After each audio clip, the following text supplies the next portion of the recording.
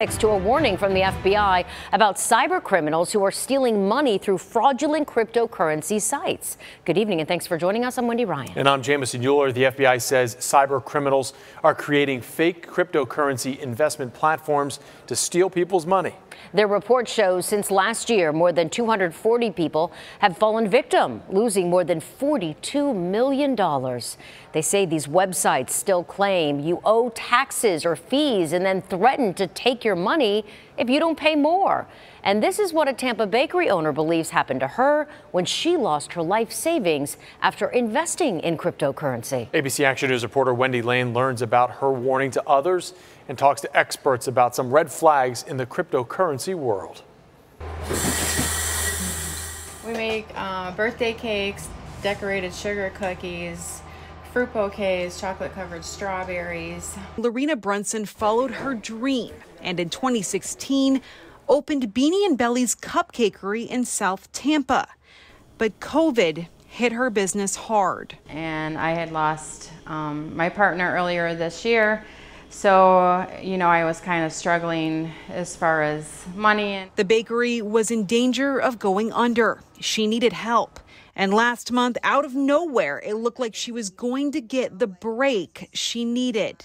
The supplies that I have is what I'm working with right now. Her son Joseph had met someone on Instagram who introduced him to investing through a cryptocurrency website. And he was making money. I wanted to make sure it was legitimate, so I asked her if I could, withdraw the funds, and she pretty much showed me how to do it.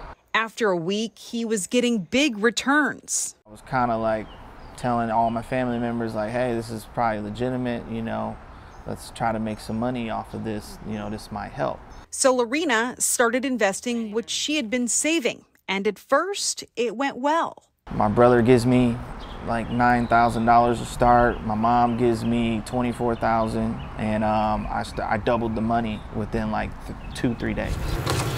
The money had doubled and then was tripling. So then we thought, wow, this is great. Let's invest more. So they did. But when they wanted to make another withdrawal, they said they were told they first needed to pay taxes or they would lose the money they had in their account. So they scrambled to get the money, even borrowing from friends and family.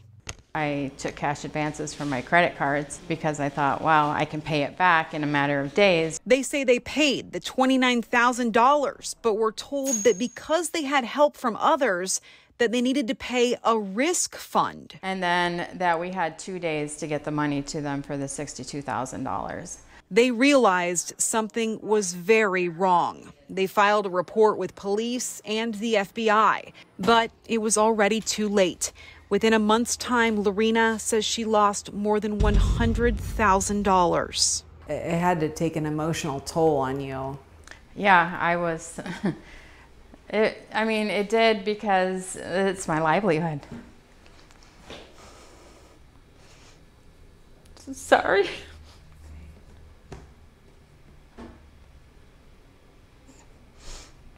It's just not my livelihood, but, my kids, the grandkids, and,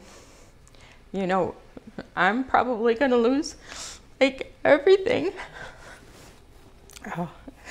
Lorena says the most frustrating part is the website is still active. So here's the screen that shows that we should have the $250,000. Cryptocurrency expert Armando Pantoa says Brunson's experience with the website follows a familiar pattern. They take the money from you, the crypto from you, and then they're able to manipulate the database on this made-up website. They can put whatever number they want.